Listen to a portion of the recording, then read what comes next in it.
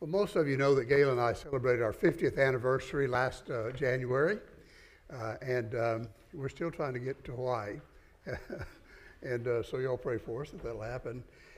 We actually met in the cafeteria at Baptist Bible College back in 1970. And to be honest with you, we weren't really interested in each other when we met one another. I mean, it was just kind of like, hi, yeah.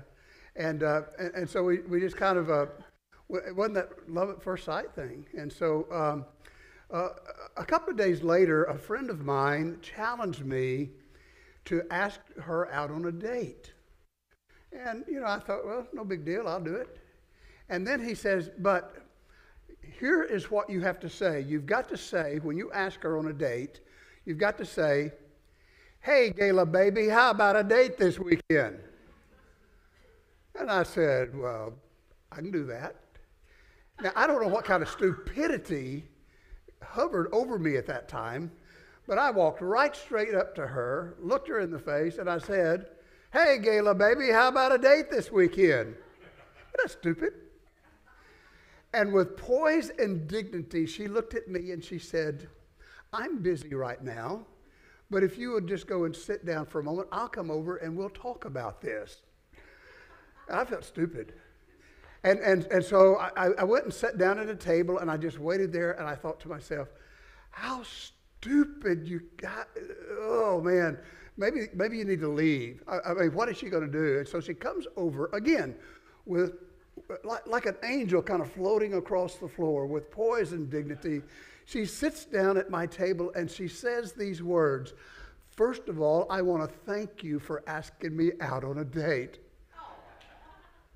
She said, however, I have got to let you know that I already have a date for this weekend, and so I'm going to have to say no. And I thought, oh man, she's gonna get me here. And then she said, however, I would be open for you to ask me on a date some other time at a later date. And I thought, oh man, this is really. And so I said, okay, how about next weekend?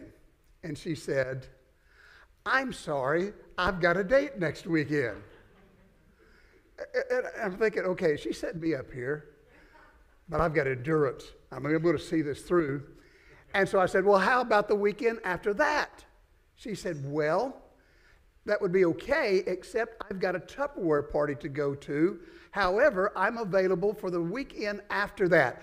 I had to put in a 3-week reservations to get a date with her. Valentine weekend, But she intrigued me with her poise and the way she expressed herself. And I'm sitting there feeling like a dunce, like a fool. And here is this elegant woman that is paying me attention. And I'm thinking, this is crazy. And so I'm drawn to her, but I can't do anything. You see, at Baptist Bible College, we were restricted from having 1 date a week. That was it. And so I've got to wait for 3 weeks. And we're passing each other in the hall, and she's kind of waving at me, and I'm thinking, and the more I would see her, the more beautiful she would become. And I'm just thinking, and I can't see her for 3 weeks. But there was a loophole in the rule. You could go on kind of a group activity together, and a group activity was coming up at Springfield Lake. And so we went, and there were all of these college students, and so it didn't count, and we were able to just visit for a little bit. And again, she just impressed me with her poise. He is proclaiming that the God of the universe stepped out of time and into the womb of Mary and hovered there for 9 months and then was born into the world in human flesh. This is incomprehensible. This is why people have so much trouble with the deity of Christ. It is difficult for us to be able to grasp the magnitude of what God did through the birth of Christ. Unbelievable. Incomprehensible, as the song that we sang. So this is what Paul does. He starts out by just focusing on the person of Christ. And then he transitions to focus on his position. As you look at the second part of the verse, there, he says, firstborn over all creation. In the Hebrew culture, the firstborn of any family was the acting priest. He was supposed to be the spiritual one. He got a double portion of the inheritance, and he probably was even the executor of the estate. And so it was the highest position there in the family. And what he's saying here is that Christ has been positionally set over creation above all the kings of the earth. Psalm 89:27 says, I will make him, Jesus, my firstborn, the highest of the kings of the earth. In Revelation 1, verse 5, Jesus Christ, the faithful witness, the firstborn from the dead, the ruler of all the kings of the earth.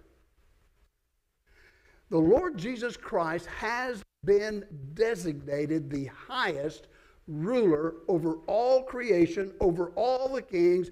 And what's going to happen as soon as we are raptured out of this place, go through the tribulation, and begin the millennial kingdom, Jesus Christ will rule and reign for 1,000 years. This is his position.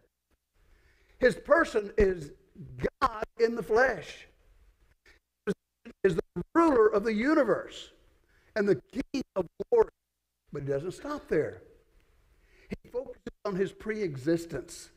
Look down as we read. For by him all things were created that are in heaven, that are on earth, visible and invisible, whether thrones or dominions or principalities or powers. All things were created through him and for him, and is before all things, and in him all things were created. It's like an anthem. Here Paul includes Christ in the Genesis account of creation. Especially there in Genesis 1:26 where God Almighty says, let us make man in our own image. He is included as co-creator. And so here we have, and that was one of the problems in the church there, is that some of the teachers were pulling away from the deity of Christ. In Colossians 2, as we'll read in a few weeks, he says, let no one cheat you of your reward, taking delight in false humility or the worship of angels. They were worshiping angels. Jesus is creator, king, and Christ, who is highly exalted above all things, all kings. And here's the thing, this highly exalted one is offering close fellowship with us. Come into my presence, fellowship, be part of this knowledge of himself. And here's the thing, as we begin to understand that, as we begin to see who he is at his exalted position, and we begin to trust him, begins to transition us. We become keenly aware of this person. We understand his position. We know that he is the creator of the universe. And as we do that, we begin to be transported from this dark suppression of anxiety and stress that so many people are dealing with now. And we begin to transport it into the security and the assurance of his presence. Suddenly, he becomes the preeminent one in our life. As we look at him, as we see who he is, and we begin to draw into his presence, he becomes first place in our life.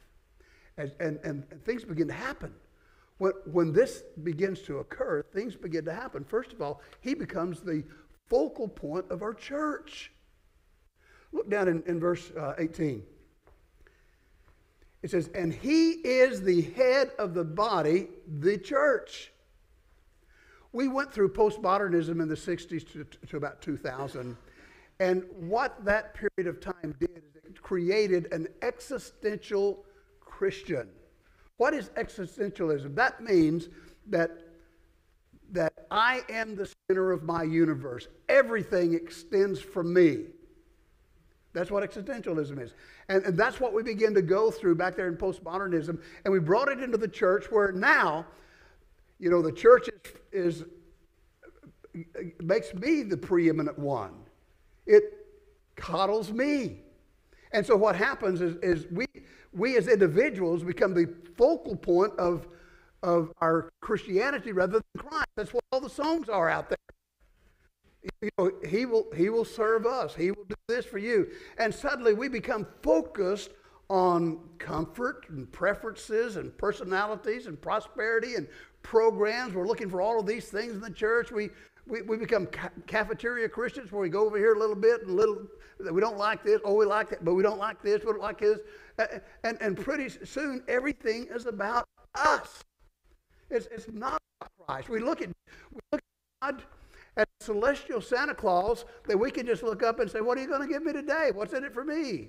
What are you going to do for me today, God? And we focus on ourselves. And instead of this one that the song is about here. Alexander Solzhenitsyn was asked this question. I didn't say his name right. I know I didn't. I'm not Russian. How did the West decline from its triumphal march to its present sickness? He answered with one word, anthropocentric,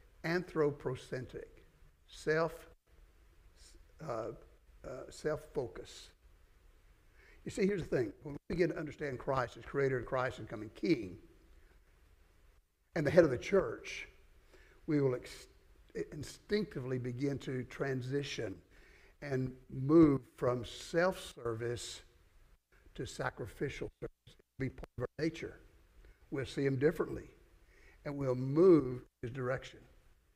So as we begin to see him as who he is, drawing close to him, immersing ourselves in this epinosis, understanding him, he becomes the focal point of the church. But he also becomes the focal point during crisis.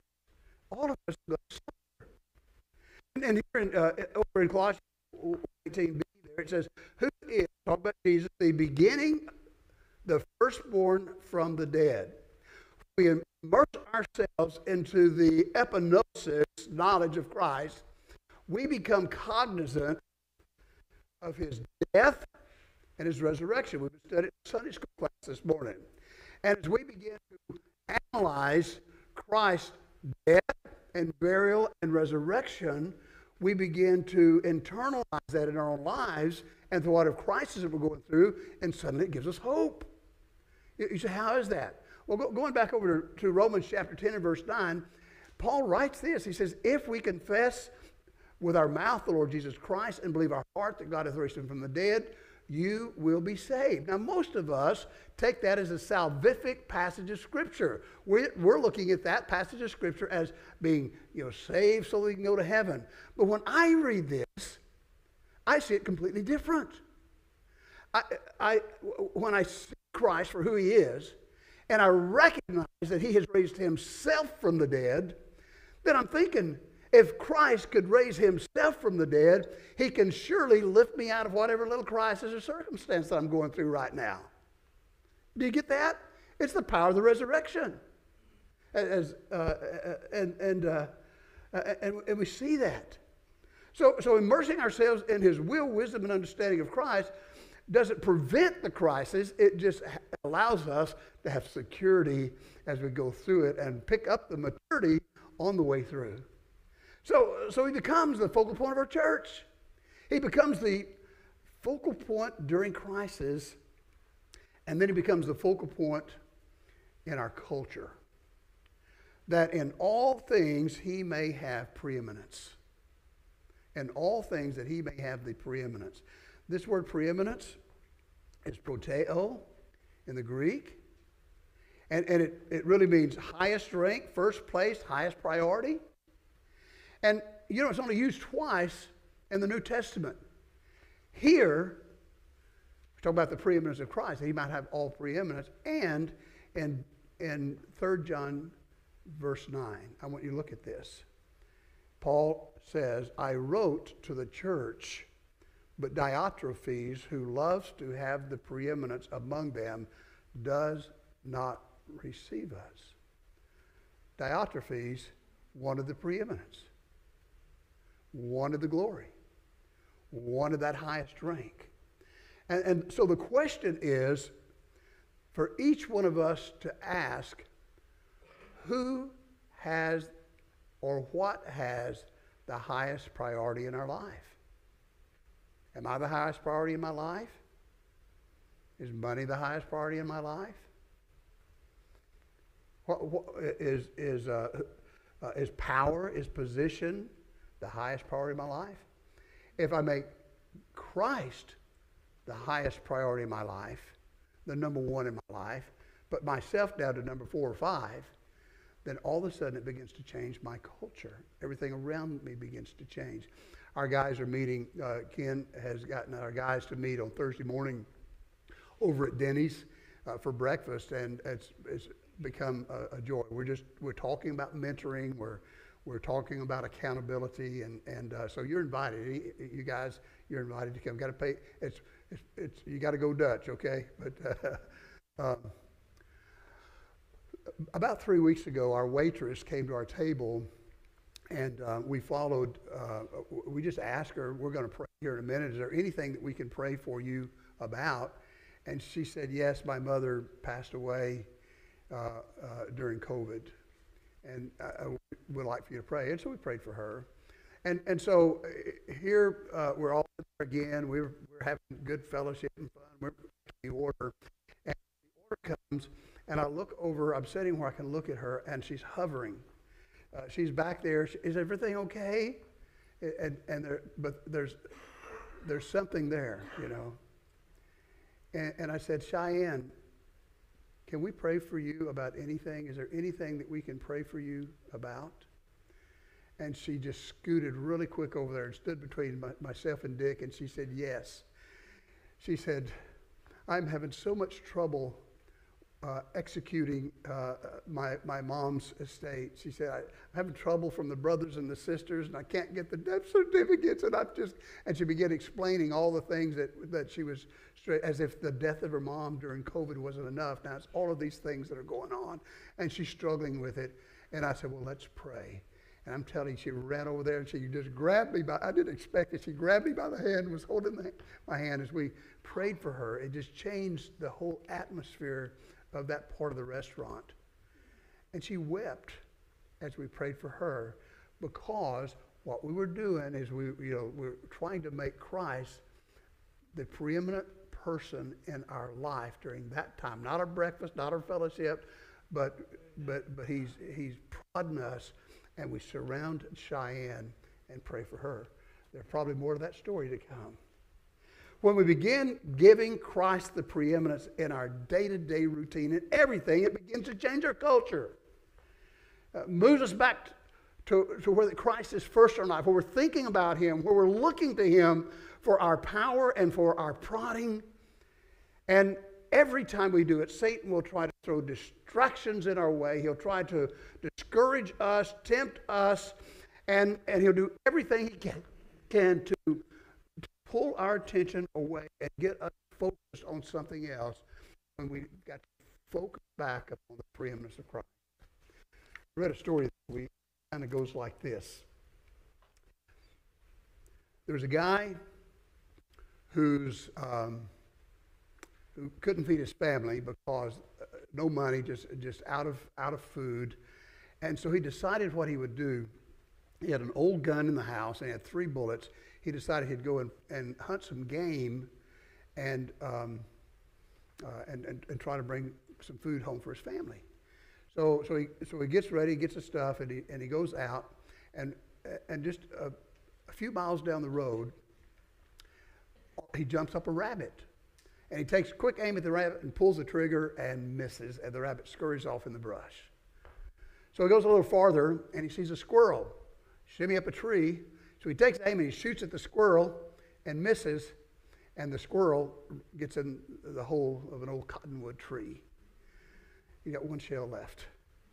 And he's walking along, And he notices in front of him a turkey tom that is just perched in a tree, and he just freezes. And he hears a voice deep down inside of him that says, pray, aim high, focus.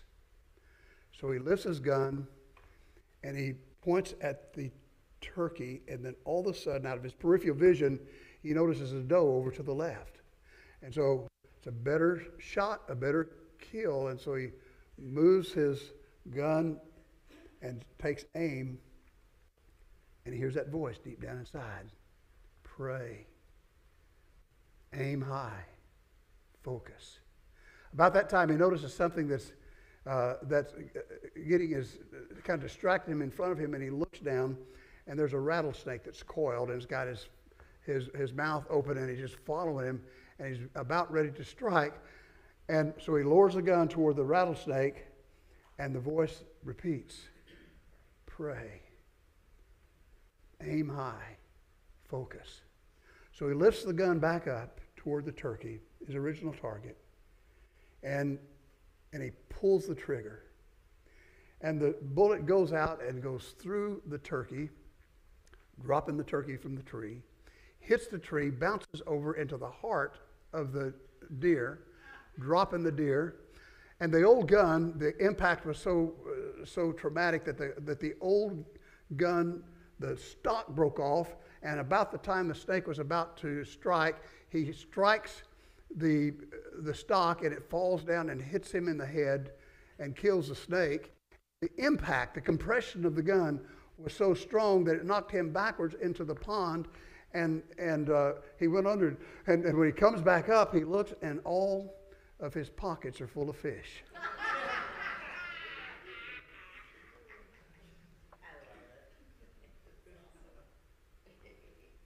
I read it. That's cool. Obstacles are what you see when you lose sight of Christ. Stay focused on Christ. The problem is an opportunity. Pray. Aim high. Stay focused.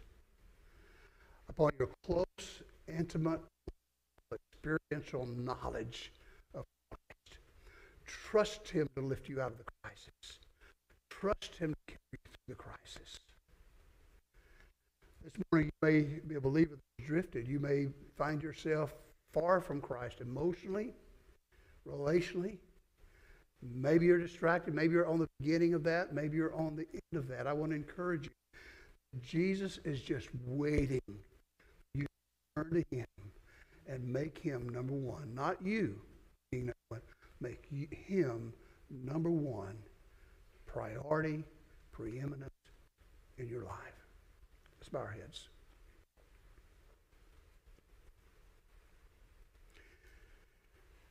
You know, every one of us struggle here, as I said before. And what we have to do is we have to look at Him as our solid rock. He is the one. And so I don't think of a better song to sing than My Hope is Built on Jesus' blood, on His righteousness.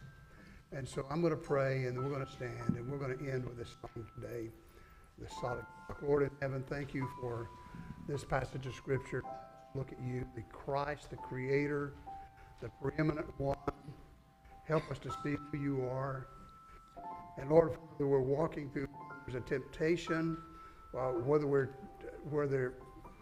struggling with our own pride, whatever it is, Lord, whatever distraction that Satan has thrown out there, help us to stop, to pray, to aim high, to focus upon you.